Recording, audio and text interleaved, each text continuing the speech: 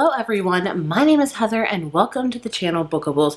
Today I am here to do another anticipated releases video. So I do a lot of these every year. I just did one a few months ago where I talked about my most anticipated reads for the entire year of 2024, but I like to break it down into seasons. A lot I miss, there's some I forget about, there's some new ones that come up. So today we're doing my spring one. So in spring, the months for that I'm going to talk about today are March, April, and May. So these are 3 months that I'm talking about the releases I'm most excited for. And honestly, there's not a ton. I don't know if maybe I'm just not looking or maybe there's not a lot that are just catching my eye, but I'm going to share with you the ones I am really excited for.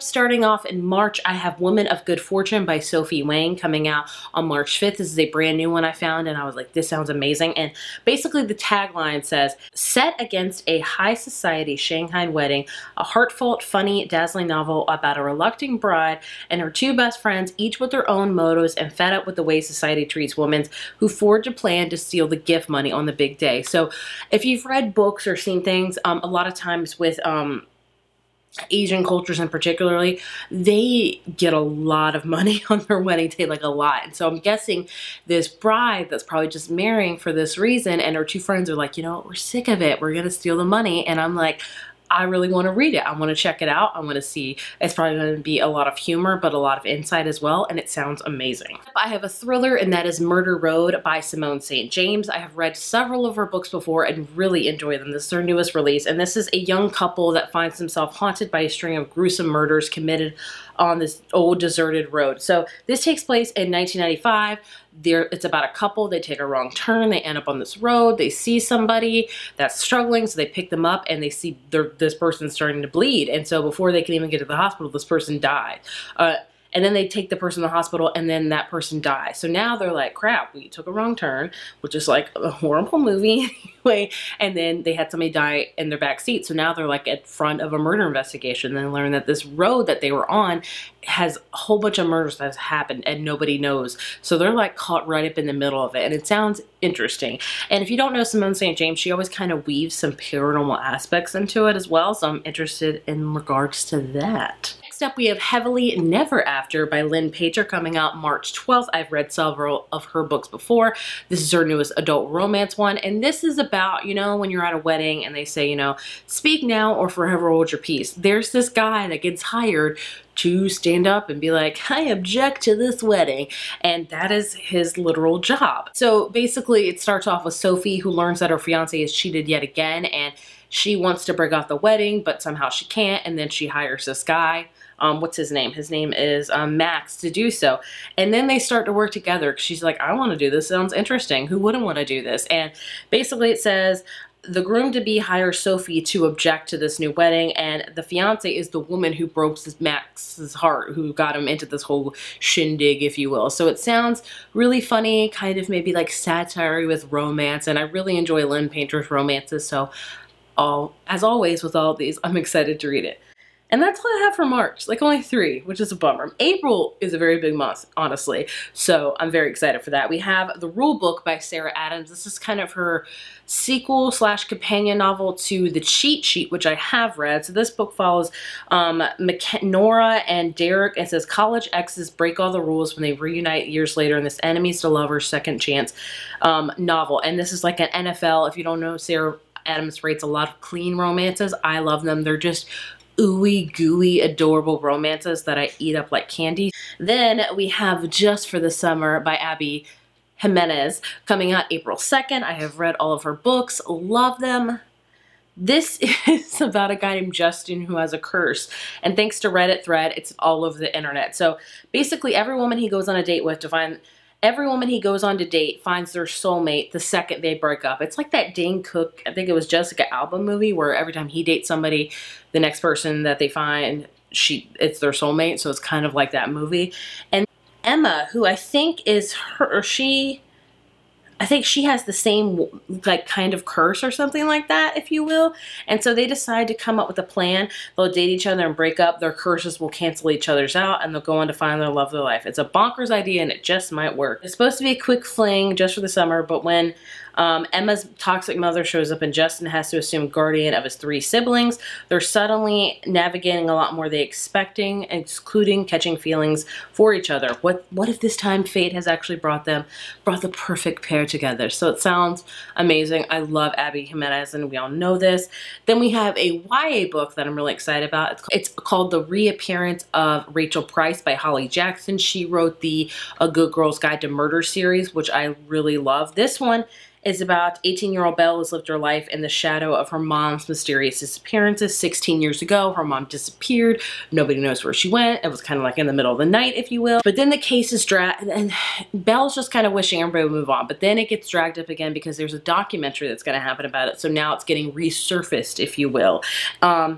And then the impossible happens. Rachel Price appears again, and life will never be the same again. So it's kind of got like a Gone Girl aspect to it, but YA, so I'm hoping it'll be really good. Of course, we have Emily Henry's newest book, Funny Story, coming out on April 23rd. I've read all of Emily Henry's romance books, love and adore her. She is hyped up with good reason. I have given all of her books a 5 out of 5. I loved her one last year. Happy Place is my favorite by her. I'm excited for this one. So this one's got an interesting presence it's about a character named Daphne who loves the way that Peter tells their love story. It's her fiance. He always tells, you know, they were meant to be. It says he was really good at telling it right up until the moment he realized he was actually in love with his childhood best friend Petra instead of Daphne. So that's awkward. And so now she is in her fiance's hometown, Waning Bay, Michigan, because that's kind of where they were going to start their life, and she has nowhere else to go. And who does Petra run into? Who does Daphne run into but Petra's ex-flame, who got left as well when Daphne's fiance and Petra realized they had feelings for each other. So Daphne and his name is Miles are like, you know what? We both got screwed up, man. We're screwed up. Let's just move in together, try to make the best of the situation, and you can guess what's going to happen. It says that the roommates mainly avoid one another until one day while drowning their sorrows, they form a tenuous friendship and plan. If said plan involves posing deliberately misleading photos of their summer adventures together, well, who could blame them? I don't. So it sounds like it's going to be an interesting time, a little bit more romantic maybe than our last one. I don't know. And then lastly, in April, I have Old Flames and New Fortunes by Sarah Hoggle coming out April 25th. She writes kind of a lot of cleaner romances, kind of just Hallmarky, I guess you could say, but I enjoy them. And this is Old Flame, a small magical town tucked away in rural Ohio. Moonville is the perfect place for Flora, for a florist, Romina, to expand her shop, where she uses the language of flowers to help the hopeful manifest their love lives. And so I think when the shop's potential financier shares news of his wedding, she jumps on an opportunity to discuss buying the business. And what starts as an innocent misleading becomes a week-long fake dating scheme. Okay, so fake dating, I'm guessing, with her trying to buy this flower shop and the guy that's financing it, and they decide to fake date. I don't know. I love fake dating, so we'll see. And lastly, we have the month of May, where we have a few. First up, Christina Lauren's new book, The Paradise Problem, coming out May 14th. And this one I really don't know anything about. It's about Anna, who thought she was marrying Liam West. Okay, this is about Anna, who thought she was marrying Liam for access to subsidized family housing while at UCLA. She also thought she signed divorce papers when the graduation caps were tossed, and they both went on their merry way. So they just really got married for like housing fees and all that stuff, which, I mean, nobody's blaming anybody for that at this day and age. And then 3 years later, she's a starving artist living paycheck to paycheck, while West is a Stanford professor. And then he may be one of 4 heirs to the Western Foods conglomerate, but he has little interest. He is, however, interested in the $100 million inheritance. There's just one catch. I bet you that's gonna be marriage. Yep, Liam won't see a penny till he's been happily married for 5 years. And then, you know, he realizes that he actually has been married. So he kind of contacts Anna, and, you know, things happen from there. So it's going to be an interesting book.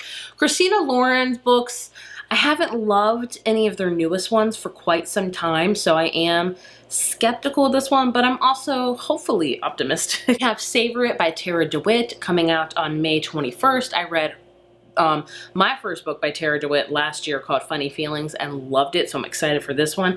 This is about Sage, who's lived in Oregon, and she's learned to love her small world. She has a hobby farm. I would love to have a hobby farm. And her friendships, but when her 5-year-old relationship ends and her ex-town golden boy aunt suddenly gets engaged, she needs a win, something that will convince everyone to stop pitying her all the time. And then there's a competition called the Festival of Spoons. I don't know. Then we have Fisher, who's a hot chef, who is a hot shot, I could say that word, chef in New York. Deal is struck. Sage will improve Fisher's images in the eyes of the town and remove roadblocks he is facing with the restaurant. I'm guessing he's opened a restaurant there. And Sage will be partners with her for the competition. But their pact quickly turns into steamy rendezvous. Emotional wounds begin to heal. Interesting. And then the last one I have is another thriller horror, if you will, and that is The House That Horror Built by Christina Lauren. That is the trend this year. There is a lot of books that are about either making of horror movies, behind the scenes of horror movies, and I am interested in that.